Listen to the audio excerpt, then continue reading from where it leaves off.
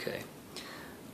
I am here with Steve Kroening. We just closed his VA refinance with the ability for him to skip 2 payments, not increase his loan size, lower his rate and his monthly payment.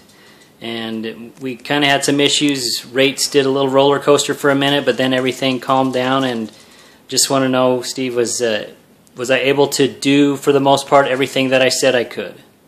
Yep, everything went really smoothly. We had a little issues with the rates going up for just a minute, but they came back down and we were able to close without any issues. Casey was straightforward and we were able to make it happen.